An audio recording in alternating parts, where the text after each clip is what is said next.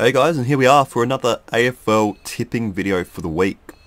Footy marathon's finally finished and I didn't know what to do with myself the last couple of days. No football on, no watching football. It was odd, that's for sure.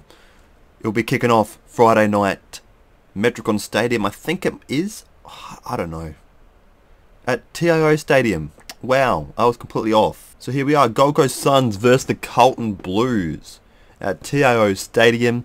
Gold Coast Suns are the slight favourites in this game, but they're not the favourites on Sportsbet. Is that something odd? Is there value in the Gold Coast Suns? I reckon there is. Jack Noons had to kick a miraculous goal after the siren last week to get the Carlton Blues over the line against Fremantle. It's a tough one to ask. Gold Coast have been sliding a little bit. They're down to 13th on the ladder. Both teams will be fighting to keep their finals hope alive this game. And you know what?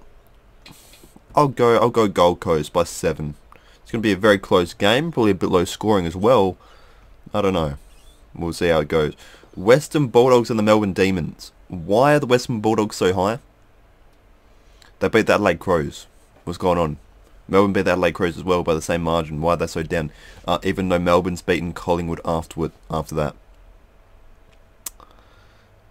Collingwood, North Melbourne, Adelaide Crows. Melbourne Demons are in the 8 and they've got 3 wins under their belt.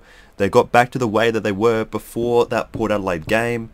They look back in form. I don't know why they're so low. They're the favourites in Sportsbet and they're favourites in my mind as well.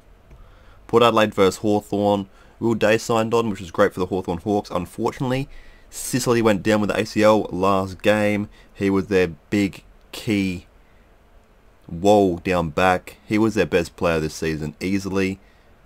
Put out they're going to win. They're going to bounce back after their disappointing loss to Geelong last week.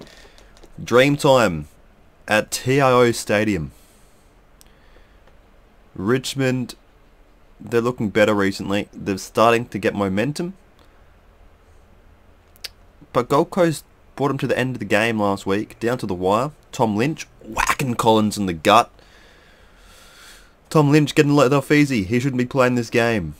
People may call it soft that he even got looked at, but come on. Whacking someone off the football to gain an on-field advantage. Get off it, mate. Get off it. Essendon, on the other hand, they just can't string together 4 quarters of football. Started very poorly against the Saints, and then after half-time, they were even with the Saints. They just can't string 4 quarters of football together.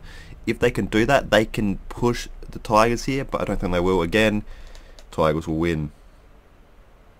Fremantle vs Sydney Swans. Fremantle will win at Optus Stadium, their last game for the year at Optus.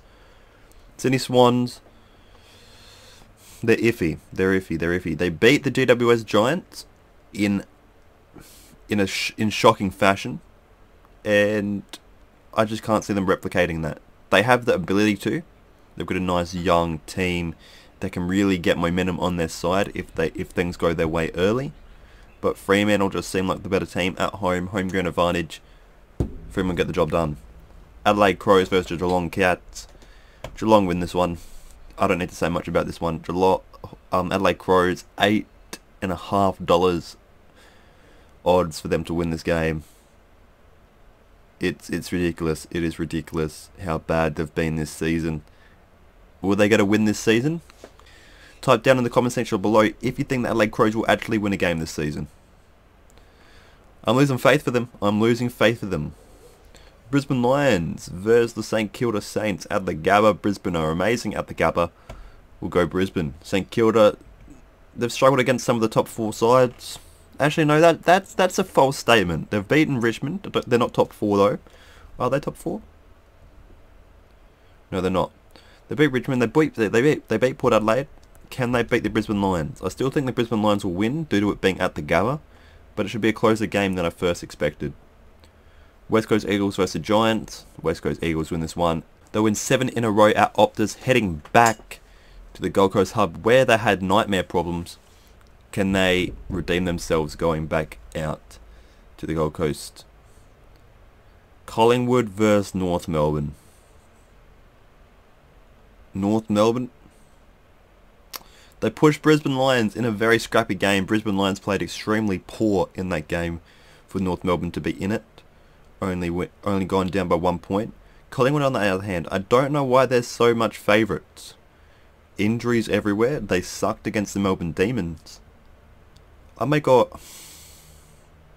No, you got to go Collingwood, don't you? I was going to say go and upset, but if Collingwood don't win this game, their finals could be over. Their finals could be over.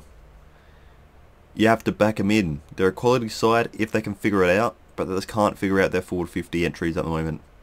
Their forward 50 fluidity is poor. I got eliminated in round 2 of the gauntlet, didn't even submit. You know what? Let's go. Collingwood win. We'll go over our tips for this week. So we've got Gold Coast in a bit of an upset. We've got Melbourne, Port Adelaide, Richmond, Fremantle, Geelong, Brisbane, West Coast and Collingwood. We're entering those 9 tips. It's good to have 9 games back of football. Anyway guys, if you enjoyed this video, please be sure to give it a like, subscribe if you're new. I'm out now. See you later.